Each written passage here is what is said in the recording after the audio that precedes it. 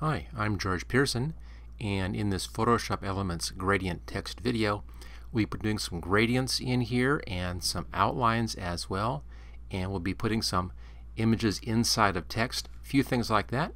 If you enjoy this video, make sure that you click on the like button and also subscribe to my channel. And if you want to learn more about Photoshop Elements, take a look at my complete training, and the links for that are in the description. Okay, let's get to it.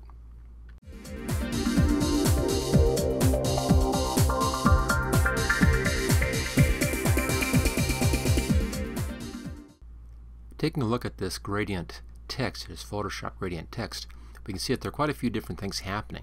First off, we have our letters in here, then there's a little thin outline around the letter, then a larger outline outside of that. That outline has a gradient in it. The inner outline has a gradient as well. And there's another outline outside here, also has a gradient in there. So a lot of gradients happening here.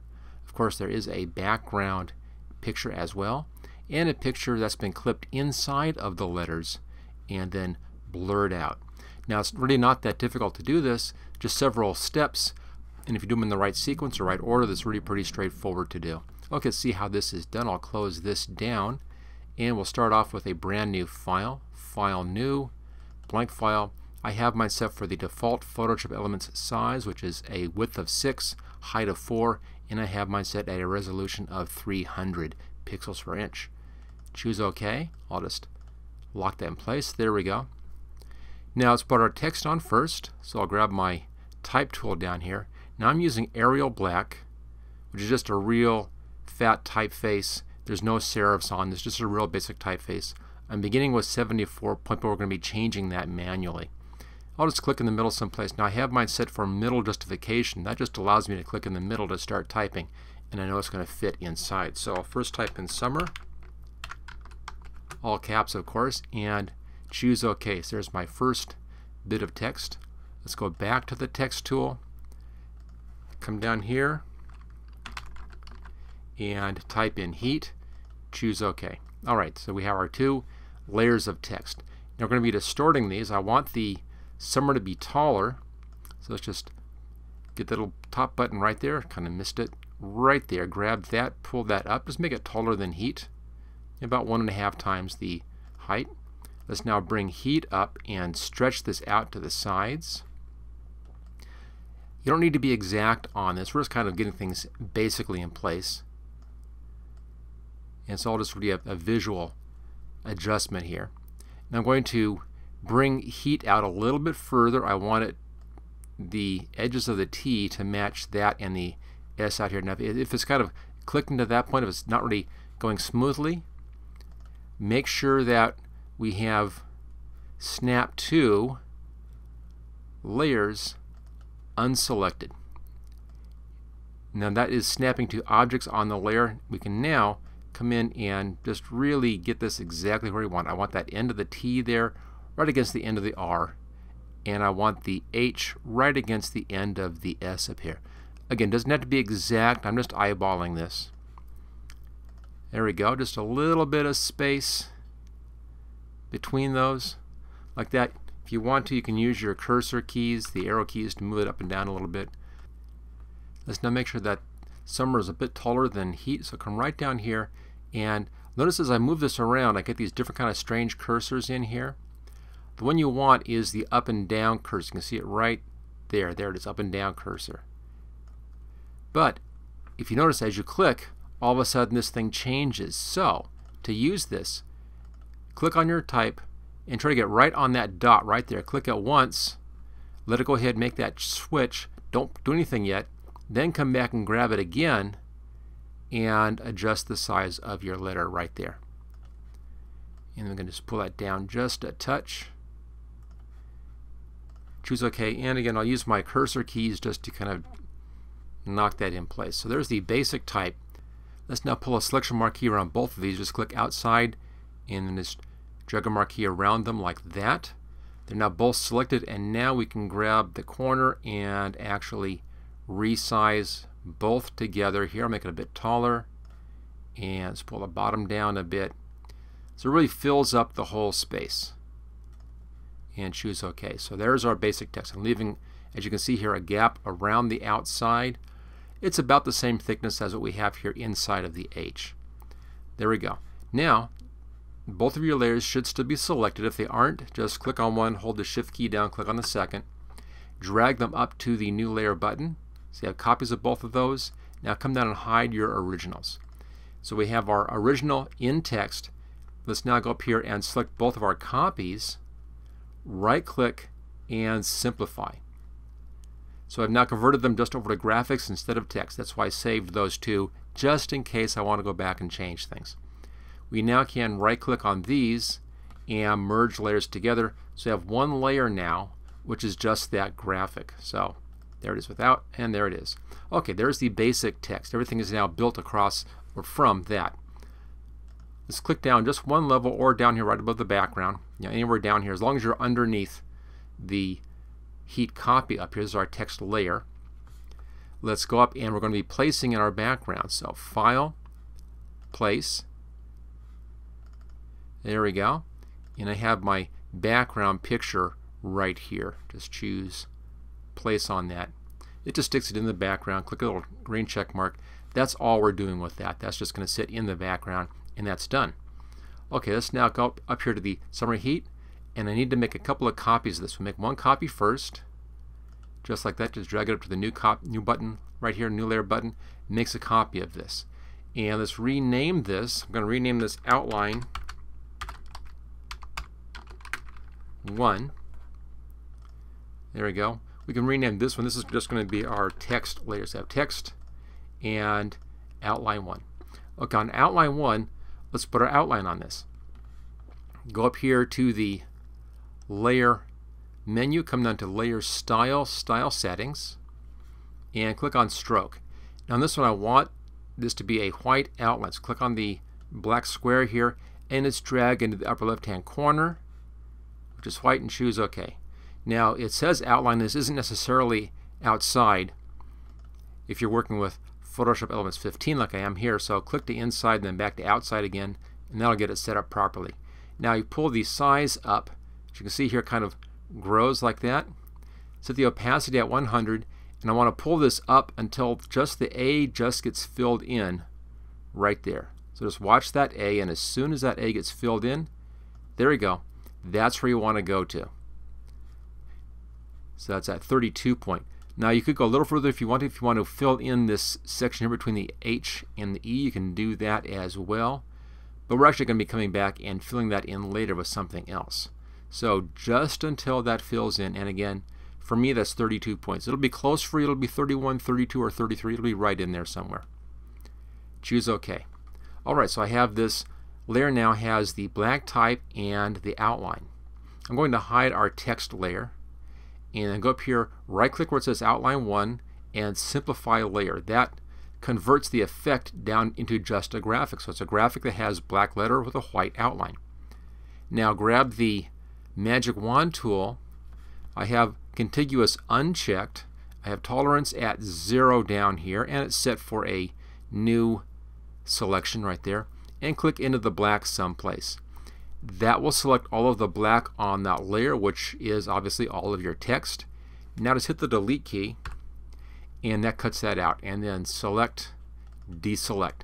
So that is our first outline sitting in there. And the reason why we did it this way is that I can put a gradient into just that text. But we're not done yet. There's our secondary outline on this. So take this outline layer, drag this up to the New Layer button. There we go.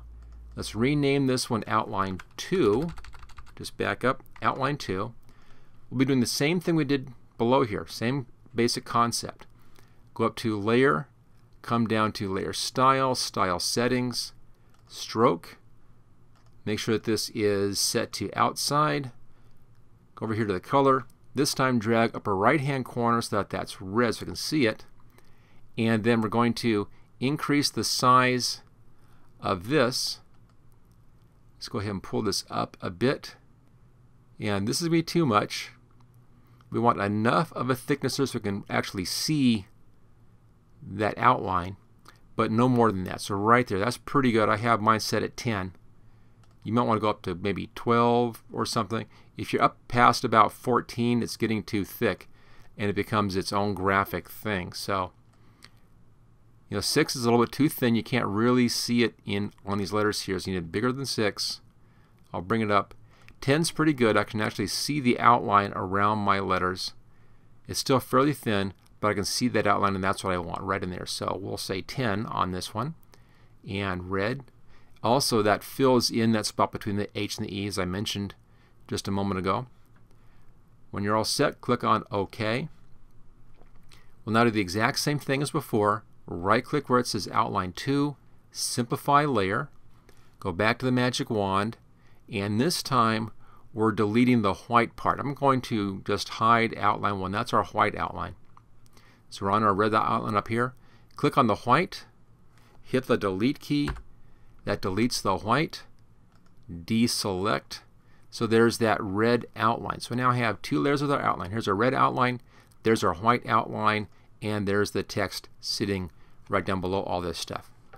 Now it's time to put our graphics into our lettering. Let's come down here to Summer Heat, and we'll place an image inside of the lettering. So I'll go up here to File, come down to Place, and grab my second picture, which is right there. It's called Fireball. And I have links for these, of course, in the description, so go ahead and find these. Choose Place. It just sticks it right on top like that. Make sure that the picture is outside of all of your letters. If it's not, just drag it so it's larger than your letters. In this case, we're fine. Click on our green check mark. Okay, there's our fancy flame kind of stuff, but I want this inside of my letters, not just behind them. So right-click on the name and choose Create Clipping Mask. And that puts it inside of the letters. Now I want to have this softer than this. I don't want to have it this hard, this crisp. So let's make this softer. Go up to the Filter menu, come down to Blur and Gaussian Blur. Now if you see this, not directly editable, that's because we placed this and it came in as a smart object right there, little icon right there. So if you see that, it's easy to do. Just right-click on the name and simplify the layer. It's now just a picture and no longer a smart object. Let's go ahead and do our Gaussian blur. Filter, blur, Gaussian blur. This time it works. I have mine set at 15 pixels right down here. That works out well for me. You can change if you want to. A lower number gives you more detail. A higher number gives you less detail. Just choose whatever level you want. I kind of personally like 15. That's a personal preference on this one. Choose OK. There we are. That takes care of our lettering. Let's now work on our first outline. On this one, we want to have our gradient in this kind of an orange-yellow gradient. And that's up here. Outline 1. That's our white outline. So go up here to Layer, come down to New Fill Layer, and choose Gradient. And where it says Use Previous Layer to Create Clipping Mask, check that, and choose OK. There's our gradient. It's going to be the default gradient, which will probably be black to white down there, or black to clear. That's fine. Leave it at that. Where it says linear, that's correct. We'll fix all this stuff in just a minute. Right where you see the representation here, the thumbnail for the gradient, click on that thumbnail, and that will bring up the gradient editor. Now the one you want is right here. It's one of the default gradients, so you should see that right away. And it's an orange to yellow to orange. Choose OK. There's our orange, yellow, orange. Now notice that it's orange at the top, yellow and orange at the bottom. I want it sideways instead of up to down. So let's change the angle here to 180. Just like that. And see how it just kind of moves it around, so it's now orange, yellow, orange, left to right. Choose OK. And that takes care of that gradient. So far so good. All we have left to do is the gradient for inside of our red outline. And that's our outline 2 up here. Same basic concept. Go up to Layer, come down to New Fill Layer, Gradient. Again, use Previous Layer to create Clipping Mask right there. Choose OK. Comes in at the default gradient. That's fine. Linear, that's fine. Click on the gradient again. This time let's just leave this here, and we're going to change a couple of things. This is the actual editor right down below here. The bottom 2 stops are your color stops. The top 2 stops are your transparency stops. Right now it's black to black, and it's 100% transparency to 0% transparency. So let's do our colors first. click on the bottom left, click on the color icon right there, and then pull it into the upper right hand corner, which is your bright red. Choose OK. Go over here to the right hand side, click on the right hand bottom one. Same thing, click on the color, and this time come down into the yellow over here and pull into the upper right hand corner. I'm going to move this just a little bit higher, a little brighter yellow. That's pretty good. Choose OK. So it's now red to yellow, but it's red 100% to 0% over here. So click on the opacity stop right here, and down here, drop down, pull it clear to the right. That gives you 100% opacity. Oh, didn't want to do that. There we are. So red to yellow, 100% opacity, which are our top stops. Choose OK, and there we go. We have yellow at the top down to red at the bottom on that thinner outline. And there it is. That's actually all there is to it. Let's now see how we've done. I'll pull this out here, and let's just stretch this out a little bit and zoom in a touch so you can really see this. There we go. There's our gradient text. As you can see, kind of fun gradients, picture inside text, a lot of fun little stuff happening on this one, and pretty straightforward. Okay, there you go. That's how to do the Photoshop Elements gradient text. Thank you for watching my video. I hope you found it useful. If you like this video, click on the like button below to let others know. You can click the subscribe button so you don't miss any of my videos in the future. I'm frequently uploading new training videos. Don't forget to check out my website at howtogurus.com.